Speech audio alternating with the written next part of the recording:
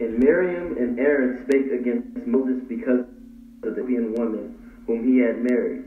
For he had married an Ethiopian woman. Have the Lord spoken only by Moses. So did Moses marry an Ethiopian woman?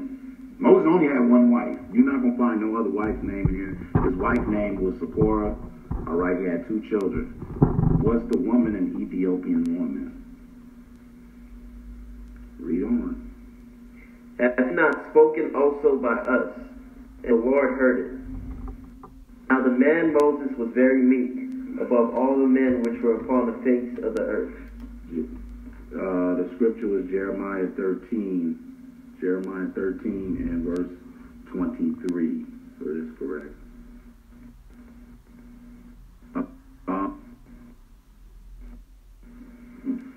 I'm waiting for y'all answer. So we got some things we got to look at. Jethro, he did sacrifices, which is mind-blowing in itself, because if he was a heathen, then how would he be able to do sacrifices unto the Lord and it be accepted? It's a problem. Number 2, we see that Moses himself and his children, even his children was named Israelite names, and Jethro came to the mountain of God. Okay. Number 3, we see that when the Israelites ever bethink themselves and start to repent, they will then change their names, all right, and surname themselves by Israel. So we see that for as Jethro, his name changed to Raguel. So then we see the confusion in which they thought he married an Ethiopian woman, but he did not. All right, so let's read on. Verse 3. Now the man Moses was very meek above all the men which were upon the face of the earth. And the Lord spake suddenly unto Moses and unto Aaron and unto Miriam, Come out ye 3 unto the tabernacle of the congregation. And they 3 came out. Come on. And the Lord came down in the pillar of the cloud and stood in the door of the tabernacle and called Aaron and Miriam, and they both came forth. And he said, Hear now my words. If there be a prophet among you, I, the Lord, will make myself known unto him in a vision, and will speak unto him in a dream. My servant Moses is not so, who is faithful in all mine house. With him will I speak mouth to mouth, even apparently, and not in dark speeches. And the similitude of the Lord shall he behold. Wherefore then were ye not afraid to speak against my servant Moses? So what he's saying ultimately is that Moses understands that he understands the similitude. He understands what's really happening. Okay? But our people, even at that time, which is his brother and sister, they didn't understand. Okay? Watch, read on. Verse 9. And the anger of the Lord was kindled against them, and he departed. So, from saying that Moses was in the midst of sin, the Lord got angry, obviously. So, he's not a respecter of person. So, if the Lord got angry with them, what does that show us? They were saying that... Shalom, Moses and Christ, bless. I watched this topic that the elder was showing us, he was teaching. This topic to me is one of the best topic I've watched. I've watched a lot of good topics, but this one is extraordinary. It's mysterious. As you can see the title here, let me show you the title of it. It says here, Mysterious Events.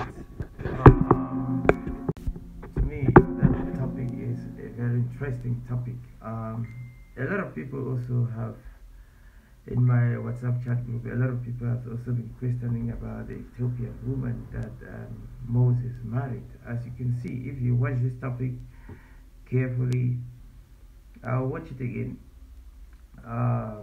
it shows you, number one thing the elder point out is Jethro do sacrifice, and you know the law of sacrifices according to Leviticus was only given to Israel. Matter of fact, let's go to Leviticus, I think 1:1, something like that. Yeah, Leviticus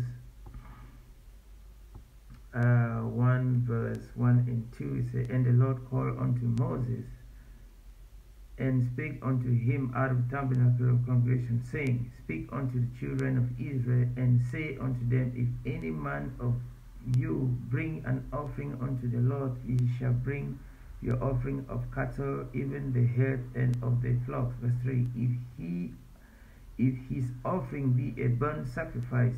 Of course, the law of sacrifice was only given to Israel. So if the Lord could accept Jethro offerings, as the elder was saying, at the end of the video, I think he said something, I got to watch it again, but the point I'm just making here is the law of sacrifice was only given to Israel, and Moses' father-in-law, Jethro was Moses' father-in-law, and you know, and Moses was the one giving the law, and the law of marriage also, according to Deuteronomy 7:3, also was supposed to be taken into consideration. But the point I'm trying to make here is this scripture right here. Let's go to Mark 3 verse 18. Mark 3 verse 18.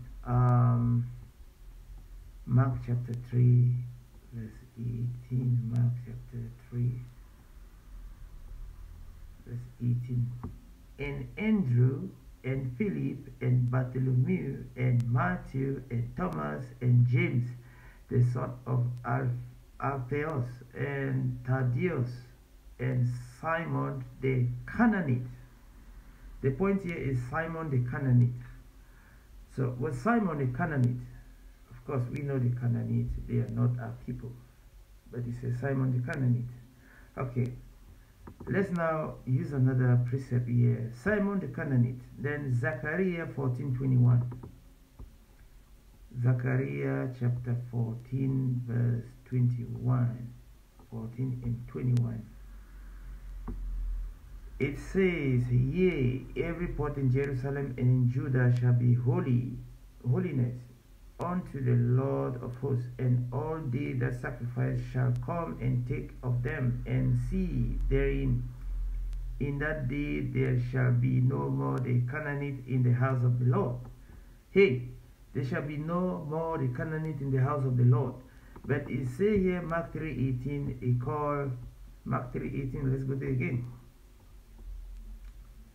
Mark chapter 3 verse 18. It says what? And Andrew and Philip and Bartholomew and Matthew and Thomas and James the son of Alphaeus and Thaddeus and Simon the Canaanite. So he named Simon the Canaanite, and in Zechariah said there shall be no Canaanite in the house of the Lord. And we know these are the names of the apostles. So what is it showing us? This is showing us that those names, they give you those names based on where you were born. For instance, you brothers live in America. Today you were born there.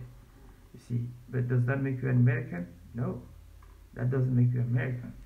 Like if I was born in Germany, does that make me a German? No. According to Numbers 18, Numbers 1:18, you are of the house of your father. So when they were accusing Moses of marrying an Ethiopian woman, obviously the woman is not an Ethiopian. He was an Israelite, right? But he was called an Ethiopian woman. As the elder was elaborating on the scripture, we understand that this woman was not an Ethiopian. She was not, because her father, the father-in-law, was called a Median, so she was not an Ethiopian. This topic to me is very interesting. I will recommend everyone to watch this topic again and again. There are so many mysterious things in this topic. As I said, this is one of the best topics I've watched. There's a lot of things going on. In this topic, a lot of things going on. I just wanted to make out this point. You see, sometimes you read in a scripture. Let me see my Bible. Where's my scripture? You read in a Bible. Let me see. Let me look one scripture here. Hang on 1 second.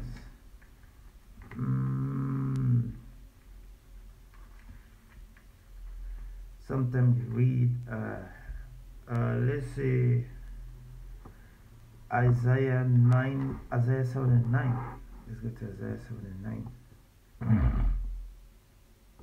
Isaiah 7 and 9. It says what? And the head of Ephraim is Samaria. And the head of Samaria is Remaliah. The head of Ephraim is Samaria. But if you go to Matthew 10, 5 and 6, Christ instructed not to go to the Samaritan. Alright? And the woman of Samaritan was talking with Christ. So obviously, John 4 and 12, it proved the woman was an Israelite, but of the northern kingdom. But Christ commanded not to go to the Gentiles and to the Samaritan. This was because he came first to the lost sheep. He came first to the southern kingdom. But because they were so rebellious, so salvation was also open for the northern kingdom. But the point I'm trying to make here is sometimes you read the Canaanites, the hidden, all this, it's depending, it just shows you where you were born. Right? They were born in those places. But it doesn't mean that that is their nationality. That's just the point I'm trying to make here. See, but the scripture here is very interesting. These two scriptures here, Mark 3:18 and Zechariah 14:21, is a main example. So somebody who is new in the truth, if the Jehovah's Witness made you, he will swallow you up. You see, so I would recommend brothers to watch this same topic again. Watch it again at least 2 times and take down note. With that being said, I say shalom.